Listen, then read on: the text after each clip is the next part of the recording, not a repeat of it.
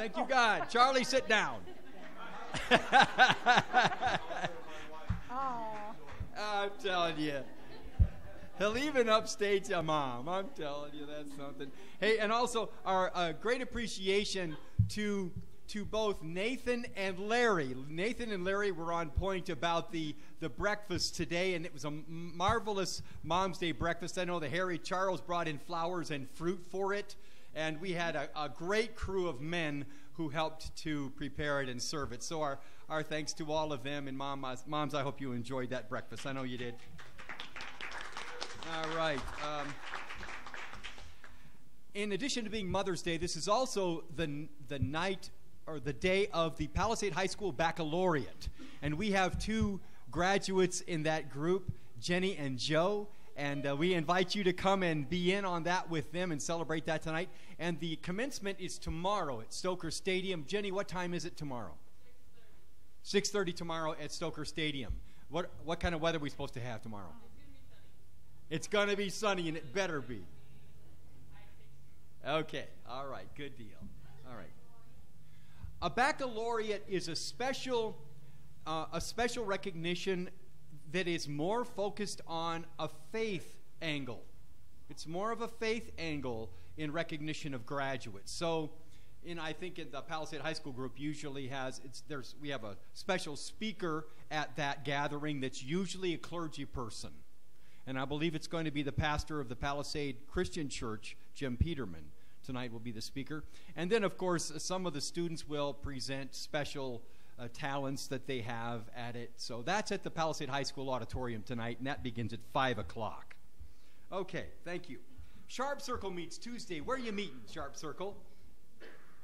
At the church building, here at the church building, 7 o'clock Tuesday. And let's see, there's a quilting going on. And also, you can see that we're starting to print information about our church camps. You realize we're only about a month away from our first church camp. It's coming right up on us. So we want to encourage you to pay attention to that information, to make sure you register your students, especially the middle high camp is the first camp that starts, and that's in the middle of June. So we want to encourage you to get that registration in. Remember what we do in our congregation. Our congregation pays a scholarship for every one of our students, 50% of the cost for our kids to go to camp.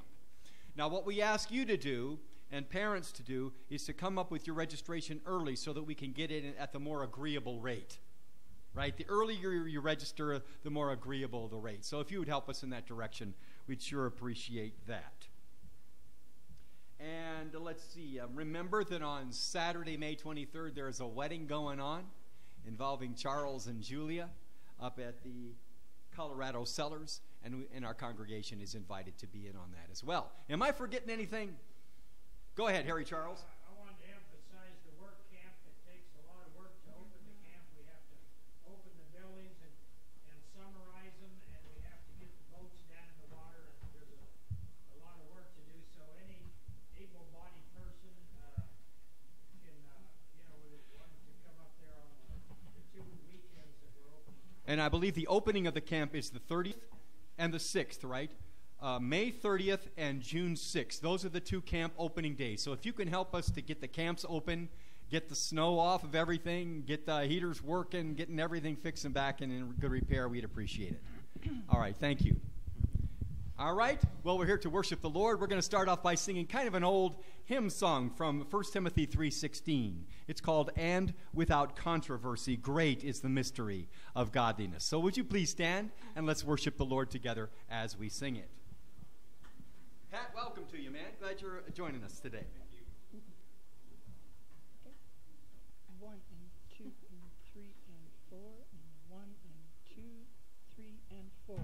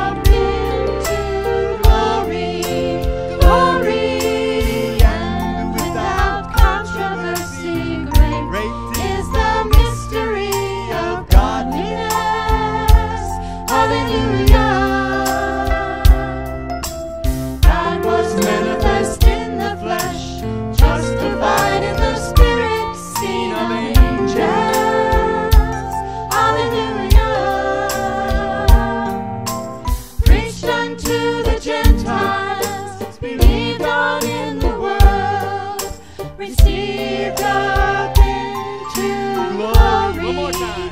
glory. And without controversy, great Is the mystery of godliness. Hallelujah. God was manifest in the flesh, justified in the spirit, seen of angels. Hallelujah. Preached unto the Gentiles, believed on in the word, received up into glory, glory. Hey, that's a great old hymn. That's been a hymn since the 1st century. A very old hymn. Okay. Hey, you know, Jesus said, I am the way and the truth and the life, and no one comes to the Father except through me. That's the basic gospel. Hi, Brianna. Good to see you. Congratulations on your graduation as well. The class of 2015. Hi, Sarah. Hi, Trevor. You guys behave yourself.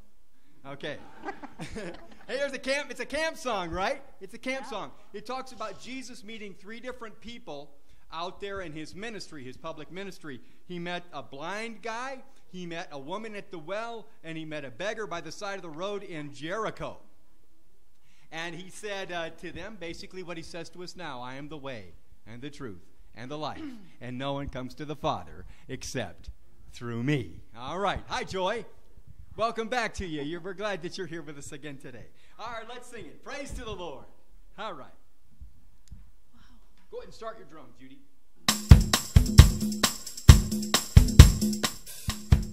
that right? That's all right. Now, we've thrown a curve at Judy because Charlene is off in support of Randy's family. Randy's dad passed on down in Texas, and Charlene is down there, and we're missing her and praying for her to travel safely. So we've thrown a curve at Judy, asking her to cover that particular base. So what do you think? You got it? Maybe. What's the number? Well, I got the right number. I was on A instead of B. Oh, okay then. That's it. Judy.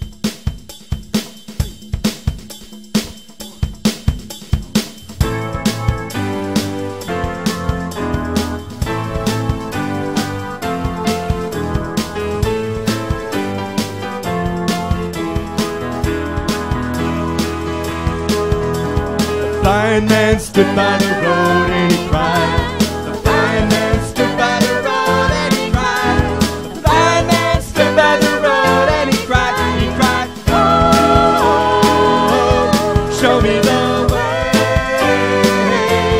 Show me the way. Show me the way. Yeah, the way to go. The woman sat by the well and she cried. The woman sat by the well and she cried. The woman sat by the well and she cried. She cried, oh, show me the truth. Show me the truth. Show me the truth. And the way to go home. The beggar sat by the road and he cried. The beggar sat by the road and he cried. The beggar sat by the road and he cried. He cried, oh, show me the light. Show me the light. Show me the light. And the way to go home. Jesus hung on the cross and he died. Jesus hung on the cross and he died. Jesus hung on the cross and he died. He cried, oh, I am the way. I am the truth. I am the light. And the way to go home. The blind man, the woman, the beggar, and Jesus. Okay, good going. Praise you, Lord. Bless the Lord. My pick went flying. Hey, have a seat, everybody. Let's sit down and sing this next song. It's a pretty song, and it's a song of devotion. It reminds us how important the cross of the Lord Jesus Christ is in our thinking and in our worship. Always be mindful of the cross. We don't put Jesus on the cross. Jesus is no longer on the cross. He's already made his sacrifice. But the cross reminds us of the sacrifice and the perfect Christ and his shed blood for us that washes our sins away. So Jesus, always keep me near to the cross and always mindful of it. We'll sing first, the second, and the fourth verses, Chris. Thank you.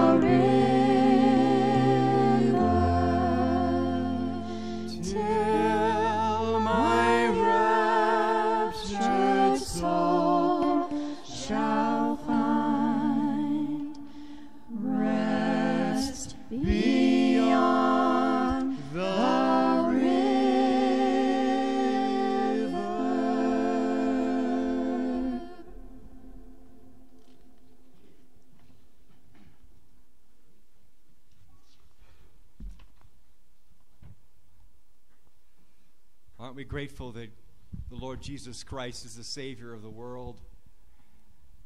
And He's the Savior of all kinds of people, including our wonderful moms. Isn't it a joy to know that God gives the gift of eternal life to our moms through Him? Praise you, Lord. Thank you for that. So we're going to sing a little song about moms. It's called, we actually appropriated the words a little bit from a Faith of Our Fathers song, and now it's Faith of Our Mothers song. Okay, so we're going to do our best to sing that. We're going to start off singing that song a cappella. Okay, this puts us all right on the spot. All right, here we go. Faith of Our Mothers. I'll ask the ladies to sing the second verse.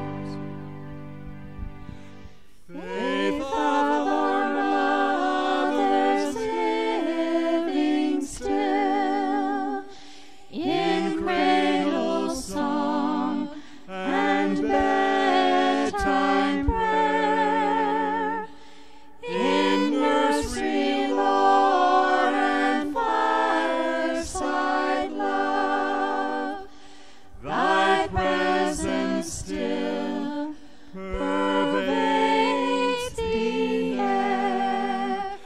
Faith of our mothers living faith, we will be true to thee till death. Ladies, please, on the second verse.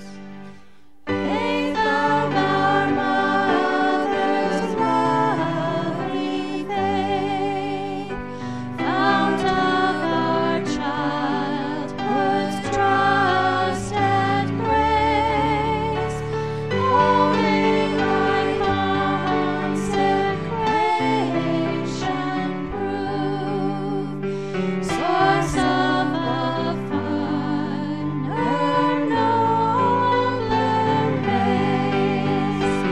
Faith of our mothers, loving faith, we will be true to thee till death. Faith of our mothers, guiding faith, for you belong to fold out, upward our vision, guide our way, thy providential care without. Faith of our mothers, guiding faith, we will be true to thee till death. Yes.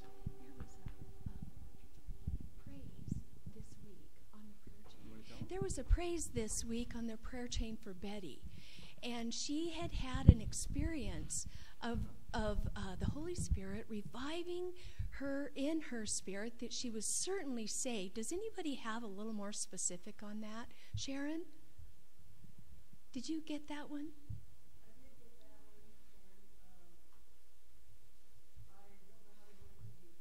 Okay. Okay.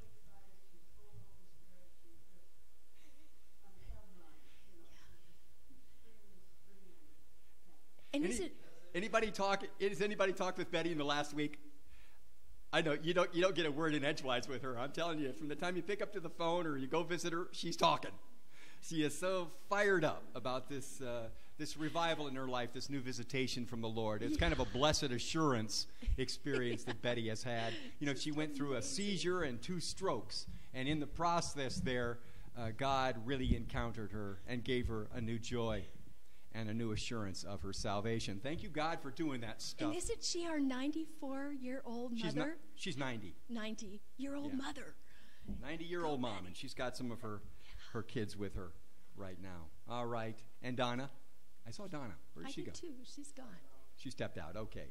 Hey, Chris Chris has found something for us for our enjoyment to watch in regard to moms. It's kind of a reverence to moms, and we're going to ask our ushers to receive our tithes and gifts as you view this special video about moms in reverence to them. And guys, why don't you dump the lights up here, Kelly?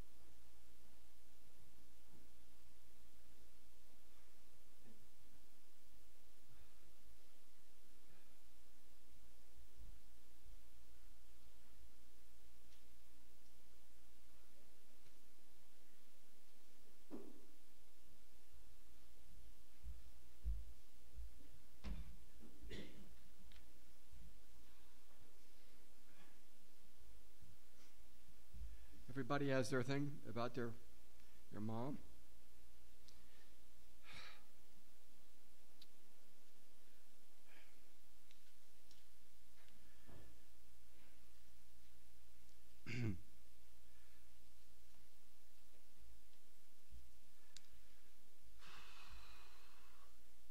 Sorry, I'm a little bit derailed.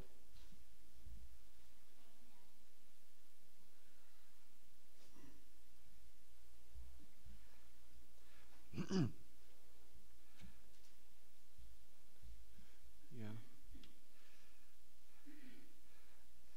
I'm going to attempt to offer a tip that might be helpful to all the professional homemakers in the room. And even though that's not always moms, it's still mostly moms. It's an amazing, versatile, industrial strength cleaner. It is economical and biodegradable, mostly. In many states, highway patrol officers carry about 2 gallons of this solvent in the trunks of their cars in order to remove blood from the highways involving wildlife accidents. It is a fabulous meat tenderizer. You can actually put a T-bone steak in a bowl of this solution for about 3 hours and then cut it with a fork. To clean a toilet, you take about a 12-ounce can of this solvent and you pour it into your toilet bowl and you let it stand for an hour. And when you flush it, you will have the most beautiful, clean porcelain you've ever seen in your life. The citric acid removes stains from vitreous china. Here's a good tip for you. To remove grease from the clothing that you put into your washing machine, add a 12-ounce can of this stuff, then pour in your detergent, and then run it through the wash cycle. You'll have the cleanest clothes you've ever seen. The active ingredient in this particular solvent or solution is phosphoric acid, which has a pH of 2.8. This will dissolve a nail in about 4 days. Remarkably, this solvent makes a fine brown gravy when mixed with the drippings of ham and beef. It contains about 6 teaspoons of sugar in a 16-ounce bottle. And if you haven't guessed what it is, it used to be called the real thing. And you may enjoy Coca-Cola, but I would encourage you, just don't drink it. A little tip for all you homemakers. Please look with me at the scripture today, please. John chapter 10. John chapter 10, beginning with verse 11.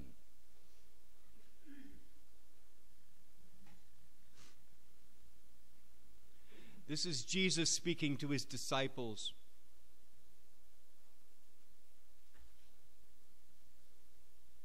Jesus said, "I am the good shepherd who is willing to die for his sheep." The King James Version says he is willing to lay down his life for his sheep. When the hired man, who is not the shepherd and does not own the sheep, sees a wolf coming, he leaves the sheep and runs away. So the wolf snatches the sheep and scatters them. The hired man runs away because he is only a hired man and doesn't care about the sheep. Verse 14, I am the good shepherd. As the Father knows me, I know the Father. And in the same way I know my sheep, and my sheep, they know me. And I am willing to lay down my life for the sheep. And there are other sheep which belong to me, which are not of this particular sheepfold or pen. I must bring them too. They will listen to my voice, and they will become one flock with one shepherd. Let's pray a minute.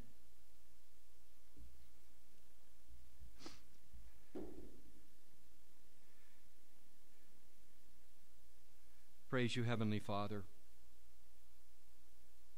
You are kind and merciful beyond our imagination.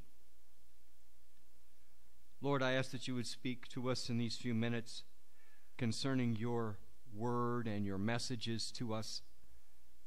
Some as moms, others who are children, others who are grandparents. Whatever your messages are, God, we pray that they would come through loud and clear. And we ask it in Jesus' name.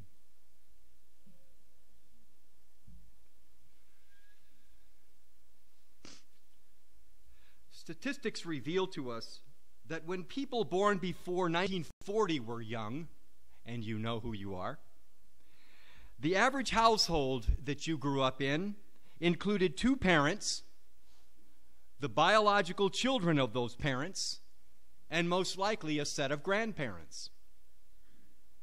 For those who were born between 1940 and 1960, those baby boomers, the household of your youth was probably consisted of your mom and dad and children.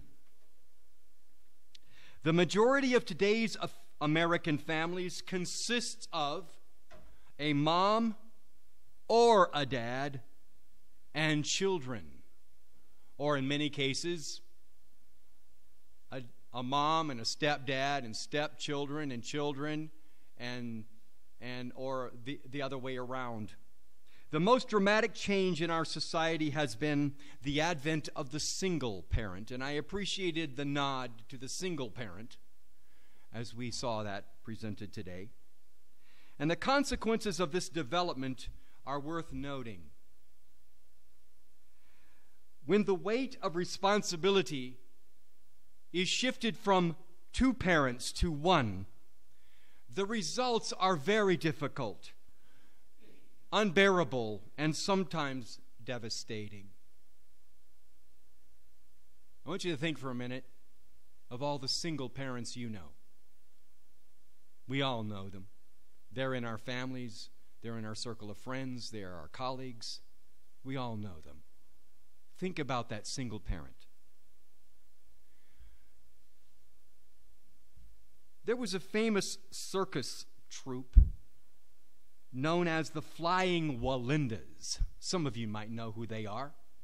They were great trapeze artists and acrobats, and they performed a famous stunt that nobody else has been able to match.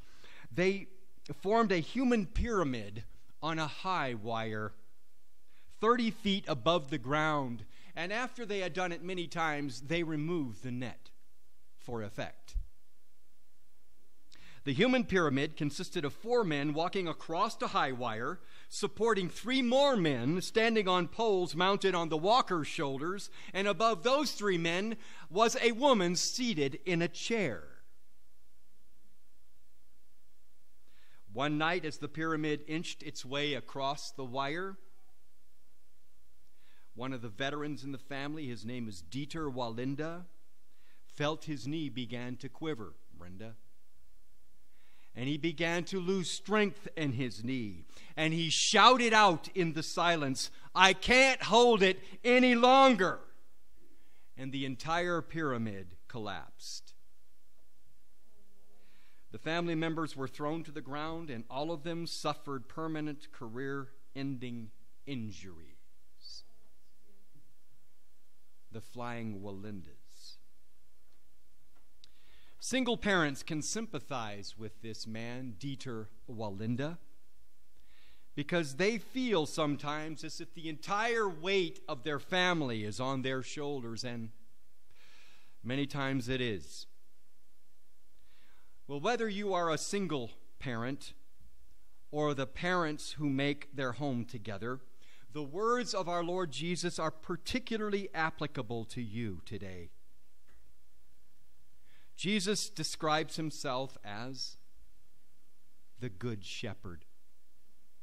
And in many ways, I believe the Good Shepherd resembles and parallels the role of a good parent. Is it hard to be a good parent in America today? Is it hard? You bet it is. It's very hard.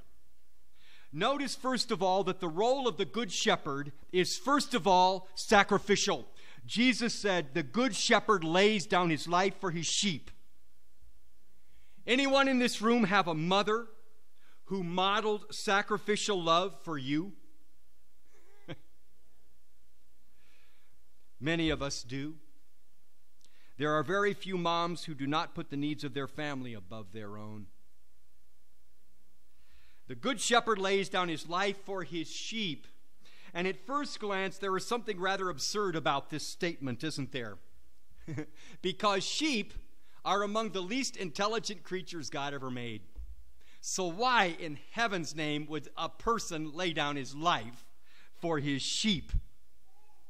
But that's what the Good Shepherd does. Of course, Jesus isn't talking about sheep, is he? He's talking about us. We are his sheep. He sacrifices his life for his sheep, and good parents are called upon to do the same. When we bring up a child into this world, we have the responsibility to be there for that child regardless of what it may cost us. Like a good shepherd, the good parent is committed to love and protect that child and to nurture that child and bring them safely into adolescence and into adulthood. This does not allow for a parent to simply walk out on their child simply because it's difficult or hard or because the parent or the child is unruly. Even if we'd be much happier and it'd be much easier to be somewhere else. The role of the Good Shepherd and the good parent is, first of all, sacrificial.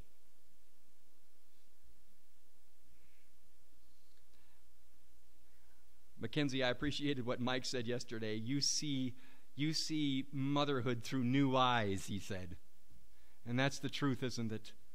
You can see some things that you didn't see before.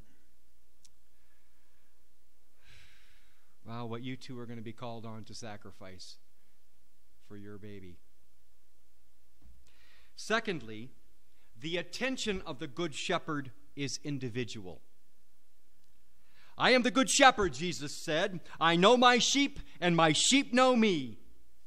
Anybody remember that parable Jesus told us about the lost sheep? Remember, the shepherd gets his entire flock inside a pen. And when he gets in there and he counts them, he finds out he's missing one of them. So he leaves those sheep in the pen, and he goes out in search of that lost sheep. And when he finds the lost sheep, he collects it to him, he wraps it around his neck, he comes back and he rejoices. And the gospel writer says, even so, there is rejoicing over in heaven over one soul who is lost and has come back to the Lord. One of the magnificent teachings of the Bible is that God knows and cherishes each of us as individuals. When God looks at us in this room, or he looks at the humanity on the planet, he doesn't see some kind of vague blob of 6.5 billion people. Remember what Louis Giglio told us last week? God knows every one of those 46 chromosomes that comprise us. God knows every one of those 3 million characteristics that comprise our DNA strain. God knows us individually, and he loves us as individuals. Moms know this. If you have more than one child, you really know this one. Let me give you an example from life about a surpassing, incredible mother. Her name is Susanna Wesley. I don't know if she's any relation to you, Shirley. I bet you she is, being the quality mother she was, right? Susanna Wesley and her husband lived in 19th century England. Together, they gave birth to 19 children. Now, I don't think that's a record, but it's above average. Sad fact about their life is that 9 of their children died. 9. They died of diphtheria or tuberculosis or some other childhood disease. Can you imagine how Susanna went on after she buries 9 of her children? But she did. She went on and she homeschooled her 10 surviving children. And after she taught them, they were so well prepared that they were able to enroll in Oxford University, the most prestigious school in England, at the ages of 16. Every one of them at 16. One of her sons, one of the oldest in her family, is John Wesley. And John Wesley became the founder of the Methodist denomination of Christians. Charles Wesley is a celebrated hymn writer. He composed more than 5,000 hymns. And Samuel Wesley, another brother, became a scholarly priest in the Church of England. One of their daughters, Martha, became the member of an elite literary society at Oxford. In fact, the only woman to be admitted into that society in her generation. Now, after John, remember he's one of the oldest sons, after John left home, his mother wrote him a letter.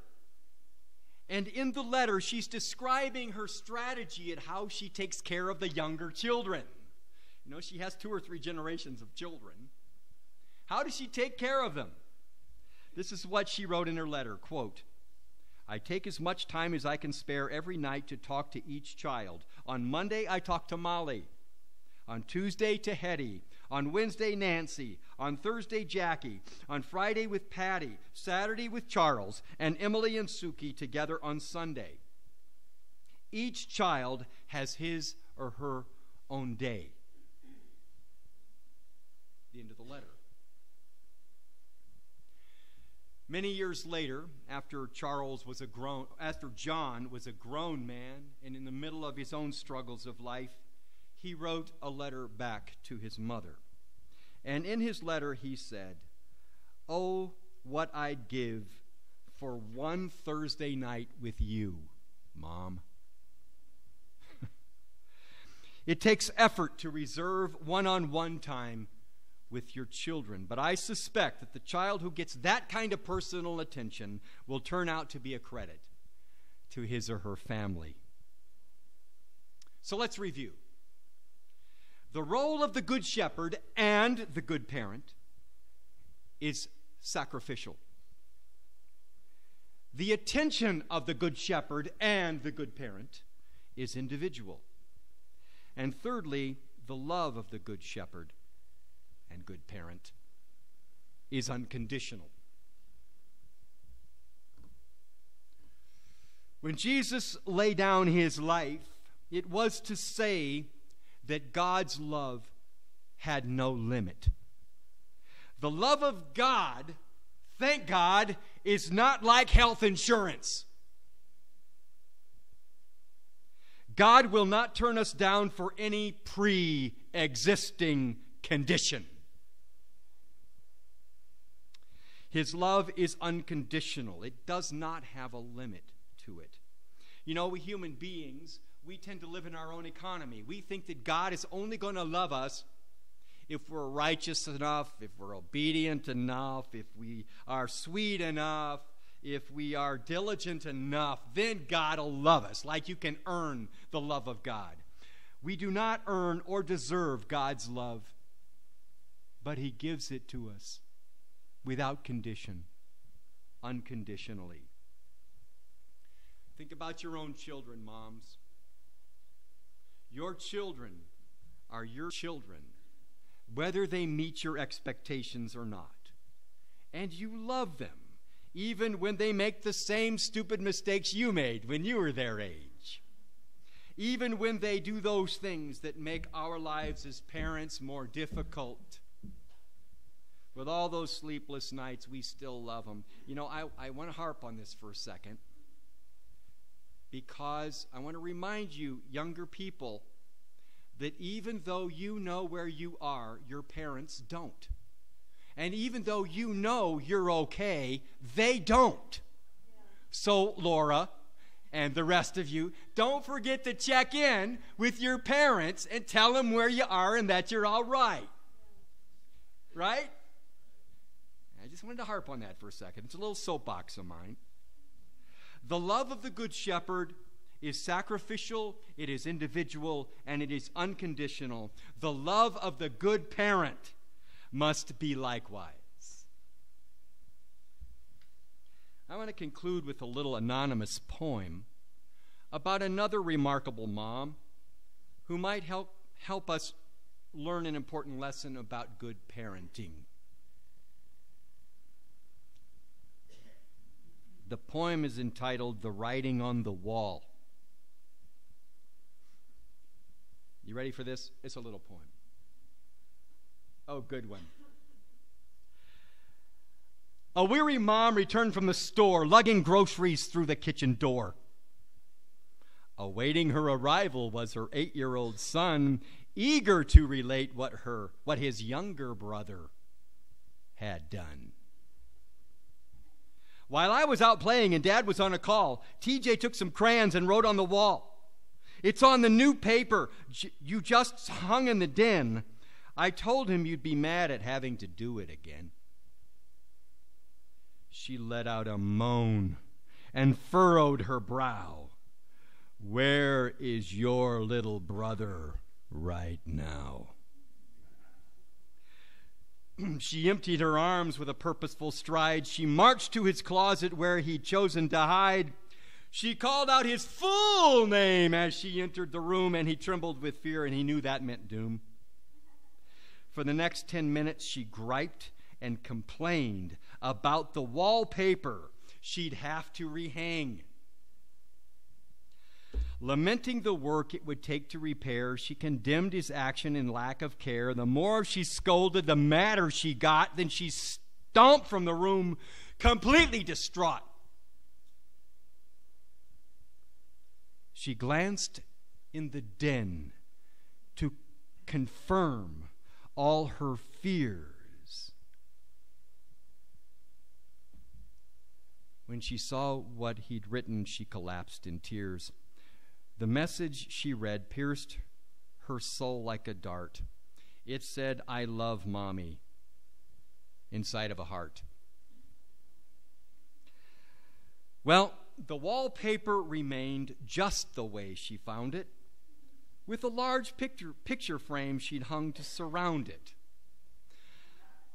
A reminder to her, and indeed to us all, to take the time to read the writing on the wall. Well, the writing on the wall for us today is written by Jesus himself, the Good Shepherd. It says that a good parent's love is sacrificial, it is individual, it is unconditional, and you can't remove it with Coca-Cola. Okay. For just a couple of minutes, we'd like to give opportunity for someone to suggest what your mom's favorite hymn is. Is there anyone who knows what your mom's favorite hymn is? And if you want to tell us what it is, we'll sing it with you.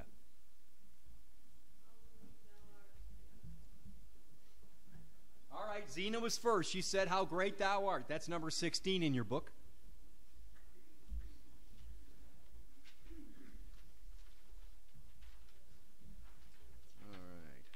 So, "How Great Thou Art," number 16. Would you stand up as we sing it? We'll just sing the first verse. Thank you.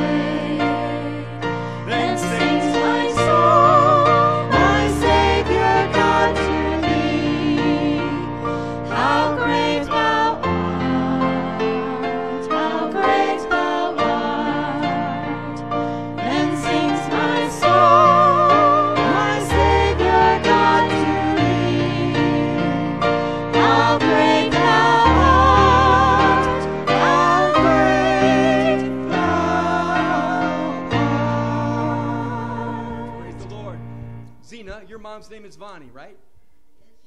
That's Vonnie. All right, Vonnie Elliott. So in honor of Vonnie. Okay, one more. Anybody else can say what your mom's favorite song is if you know it? Yeah, Amazing Grace. I heard Amazing Grace. I guess that's what we're going to sing.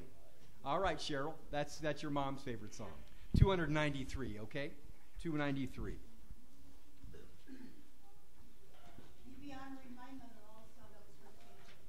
Okay. Mine We'll too. honor Renee and Roxy at the same time.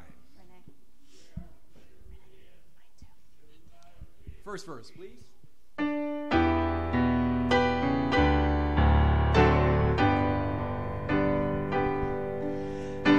Amazing grace, how sweet the sound that saved a wretch like me. I once was lost, but now am found. Was blind, but now I see. Okay, that's good. Now, before we depart the worship area, we would like to ask our youth and our children to help distribute one stem of flowers to all the moms in the room. So everybody have a seat, would you, just for a couple of minutes.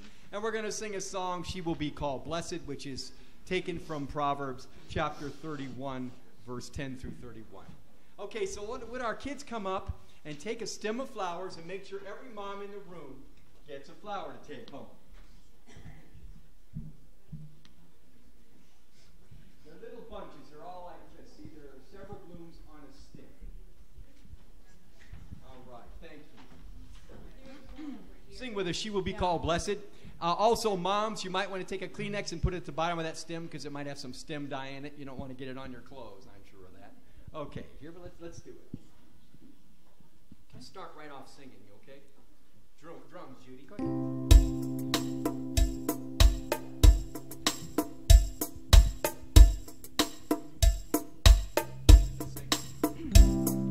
She will be called blessed by her sons and her daughters, precious to the Father are those who seek His ways. She will be called blessed, held above every other. Blessed is the mother who turns to God in praise. Her strength and her dignity clothe her with beauty. In works of her hand she excels. A heart of compassion she turns to the needy. In service to others she gives of herself. She will be called blessed, held above every other. Blessed is the mother who turns to God in praise. She rises each morning to see her household. She looks toward the future with joy. She teaches her children true lessons of kindness and shares with them wisdom the world cannot destroy. She will be called blessed, held above every other. Blessed is the mother who turns to God in praise. Blessed is the mother who turns to God in praise. I hope you'll take the opportunity today to bless your mom if she's still with you in the world, or remember her fondly for her good ministry to you. Did all the moms get a flower? Okay, thank you. Thank you for your help, kiddos. Appreciate that. Let's pray. Precious Lord our God, how grateful we are that you are an incredibly wonderful designer. that you thought up moms, that you created them. And Lord, we ask that you would bless them in their very important, unique mission in the world. God bless them, O Lord, everyone. In Jesus' name. God bless you as you go.